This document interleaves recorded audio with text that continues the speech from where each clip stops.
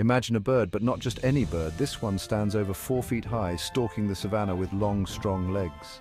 Perched atop its head, a crown of long black feathers fans out like quill pens. This is the secretary bird, a creature as majestic as its name suggests. European settlers in the 18th century named it after their scribes who sported similar plumes. But don't let the dignified demeanor fool you. This bird is a predator with a gaze that could pierce the toughest hide and a kick powerful enough to break a snake's back. It's a remarkable combination of elegance and deadly efficiency, a true marvel of the African plains. The secretary bird is a testament to the incredible diversity of the natural world. The secretary bird is perfectly adapted to the vast open grasslands of the African savanna. From Sudan to South Africa, these birds make their home in sun-drenched landscapes where scattered trees offer respite from the heat. Unlike many birds of prey, the secretary bird prefers to keep its feet firmly planted on the ground.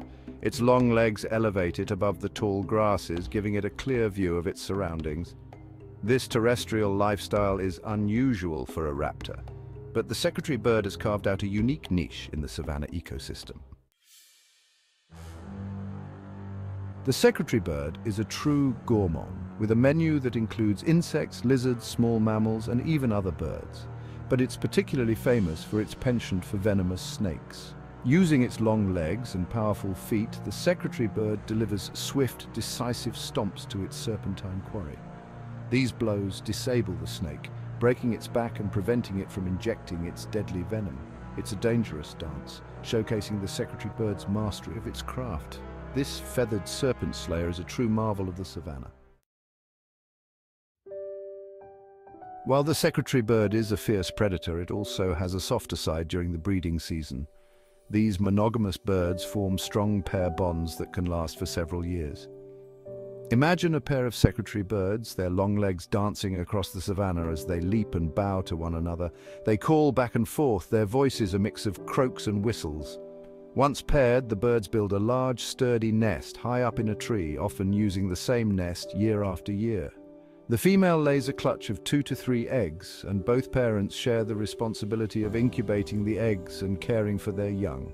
The chicks grow quickly, and within a few months they're ready to leave the nest and start exploring the savanna on their own. The secretary bird is a vital part of the delicate balance that keeps the savanna ecosystem thriving. As a top predator, it regulates prey populations, preventing any one species from becoming too dominant. But like many creatures, the secretary bird faces growing threats to its survival, including habitat loss and the illegal wildlife trade.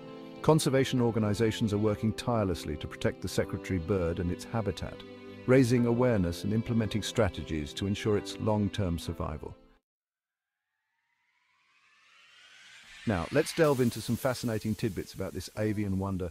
Record-breaking legs. The secretary bird holds the record for the longest legs of any bird of prey. These powerful limbs allow the bird to deliver kicks with a force of up to 5 times its body weight. A bird of many names. In Afrikaans, it's known as the secretary's voël, while in Swahili, it's called Ndege Katibu. Snake hunting superstars. The secretary bird's reputation as a snake slayer is well deserved. These birds can kill and eat venomous snakes, making them valuable allies to farmers and ranchers. A voice like no other. Secretary birds communicate with a variety of croaks, whistles, and even a guttural rattling sound, a symbol of protection. In many African cultures, the secretary bird is seen as a symbol of good luck and protection.